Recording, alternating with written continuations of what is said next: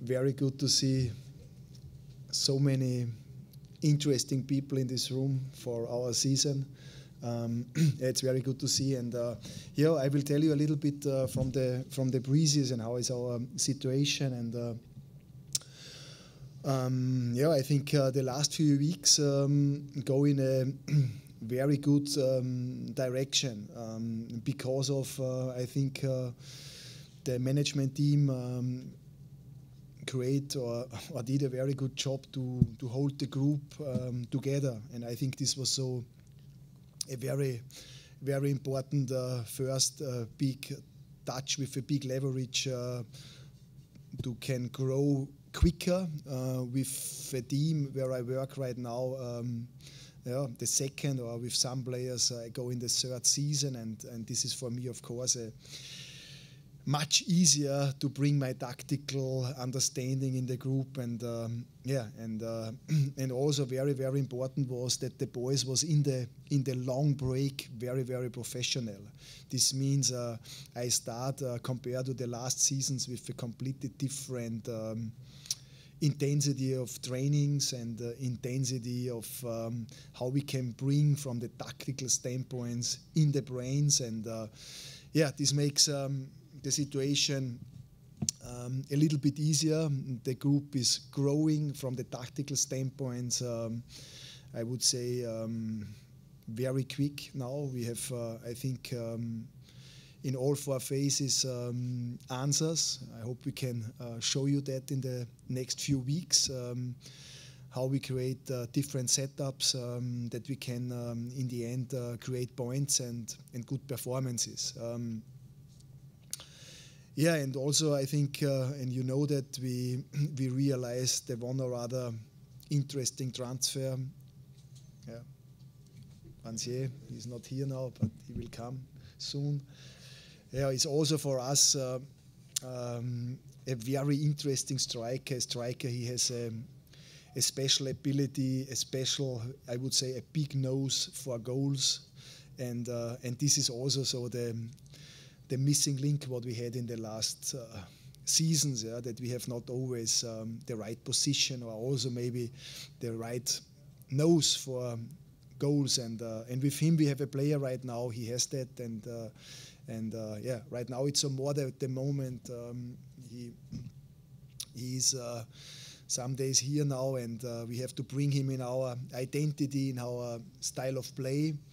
And but I have a very, very good feeling that he'll learn very quick, and he will be for us and for the club in the next few years, yeah, a very important player with a big impact. Yeah, I think the group of players, the mood in the group of our team is on a very good level. The spirit, the togetherness, the willingness to show our fans at home better performances.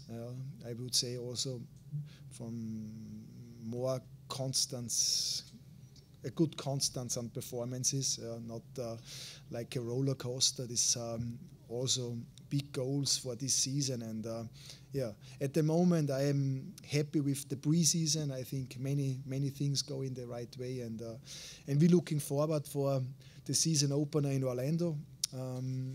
We have a good feeling, and yeah, and we want also there to play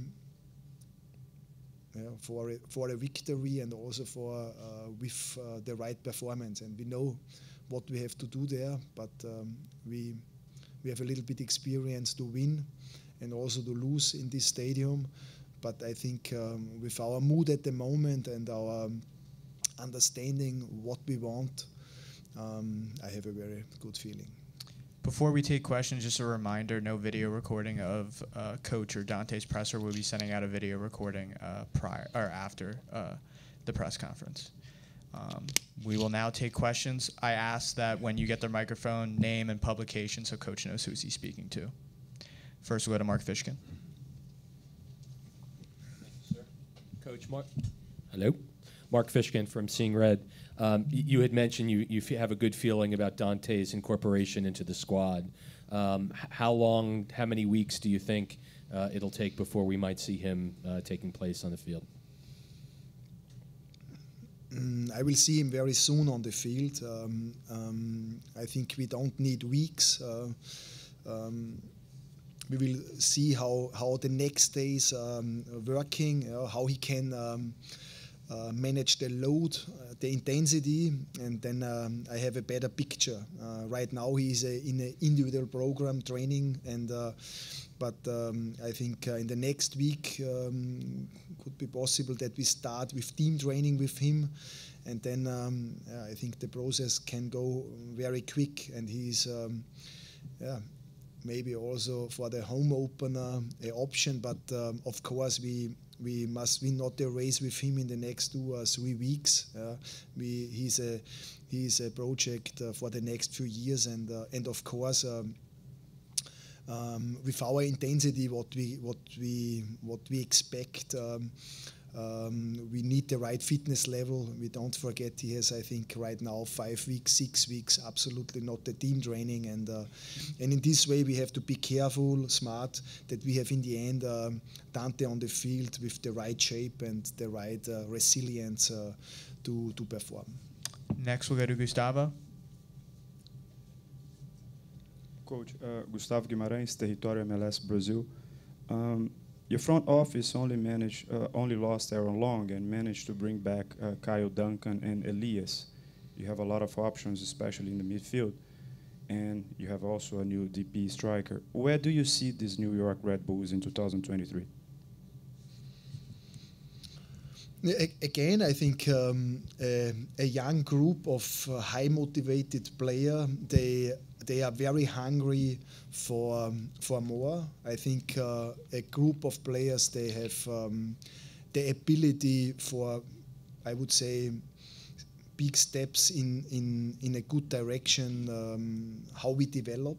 Also, the preseason showed me that, and these are I think the biggest goals. First of all, that we find very close with all the new players, and also with Dante, that we have a high-speed integration, and in the end, a team, outstanding teamwork.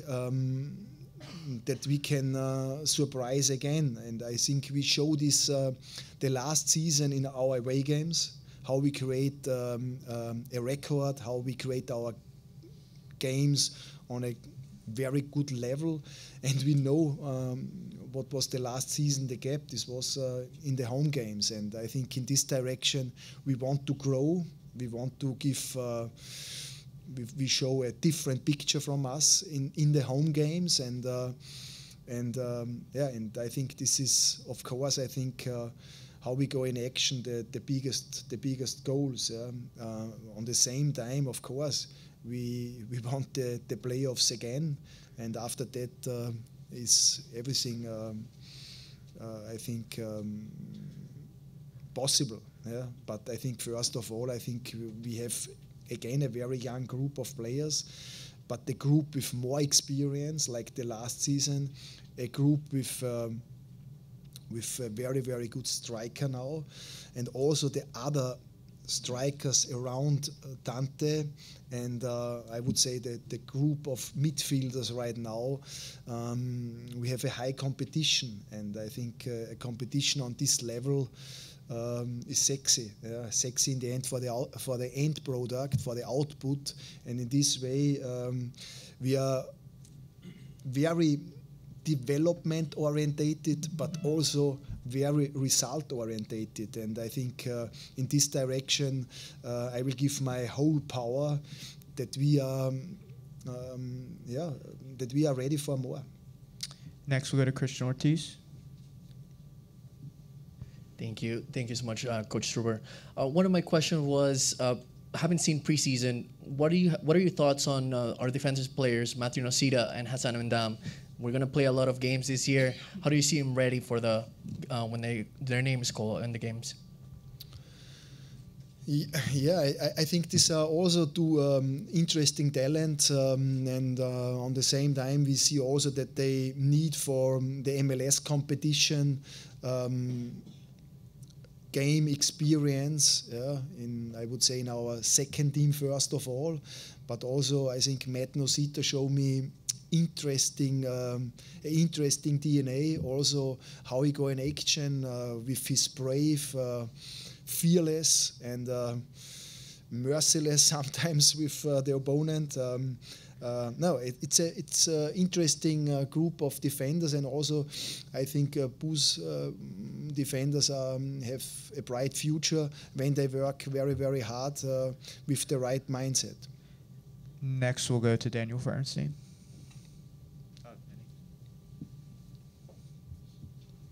Daniel Feuerstein, Red Bull News Network. If I can ask you about John Tolkien, since he's been brought up here, he's done very well as a fullback. What do you make of his progress for this season, including his time with the U.S. men's national team against Colombia? Yeah, I think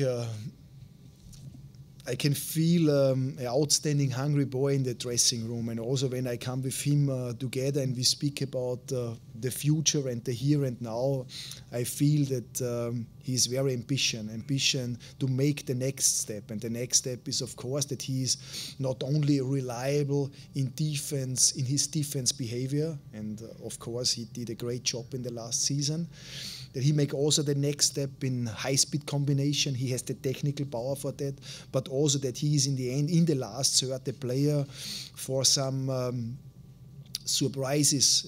And in this way we work with him, that he's in the end also a player that he gives us more power, a better output also in the final third. And I think when he make this step, then he is, of course, for Europe, interesting player. Next, we'll go to Ryan Gerbosi, Newsday.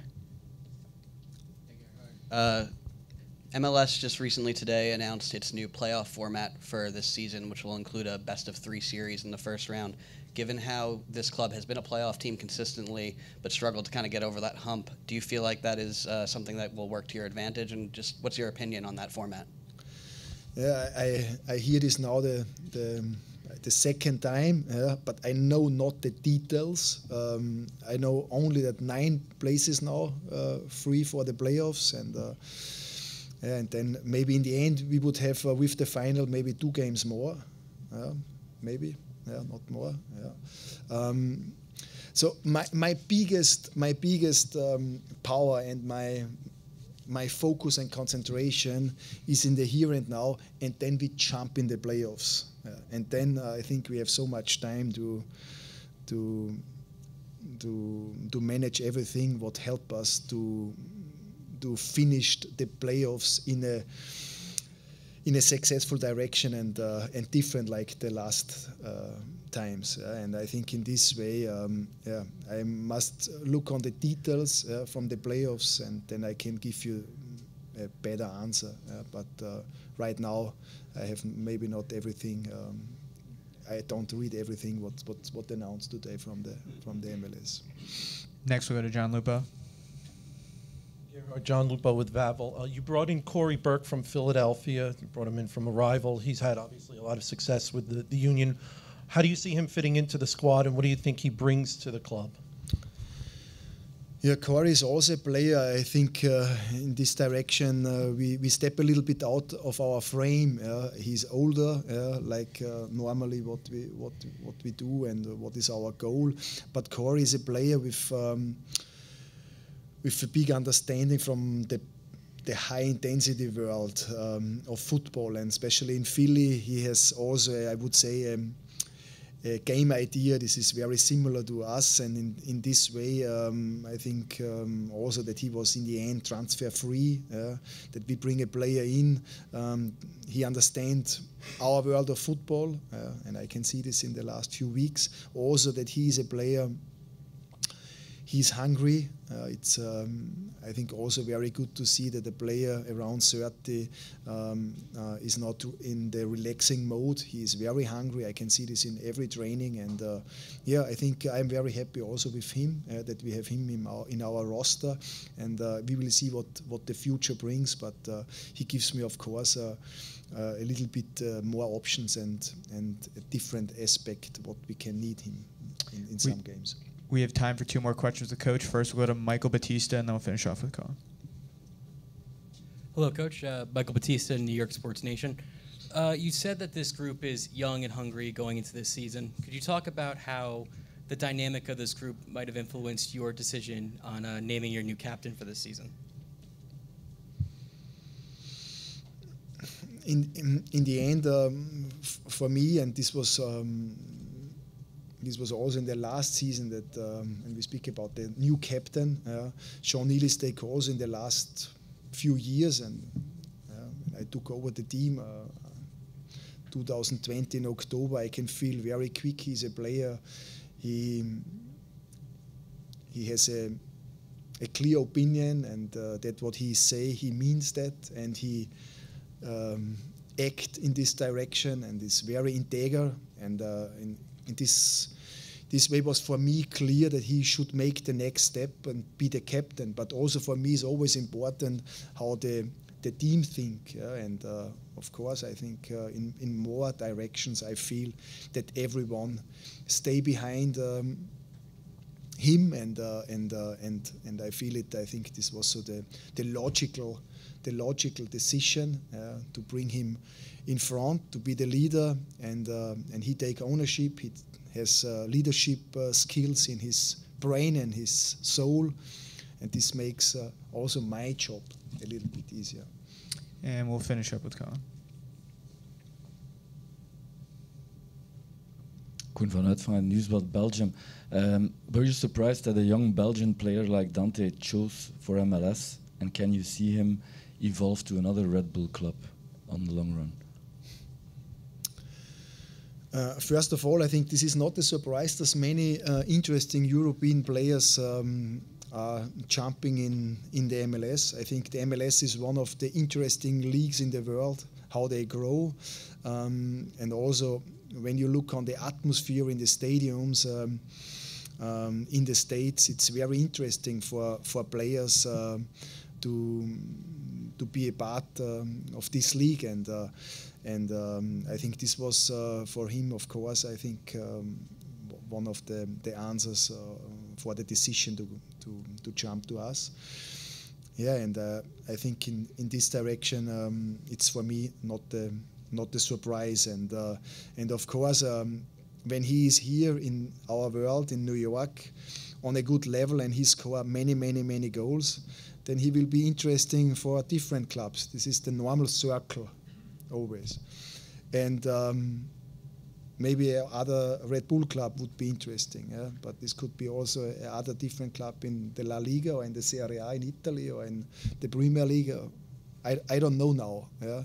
My focus is with him here in New York, and we will create together a good story and a successful story, and I have a very good feeling. He's not only a very interesting player, he's a top boy with a big heart, a smart boy, and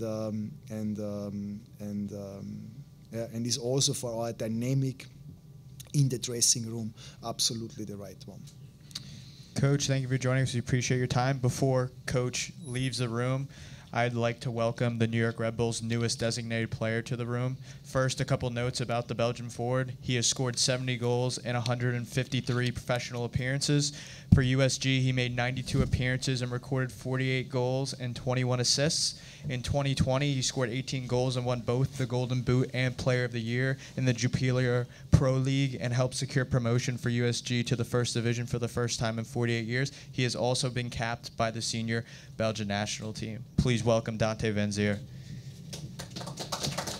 Coach and Dante will hold up that jersey now. Yeah, now you guys are good. And just together, and you guys will have an opportunity for a photo op.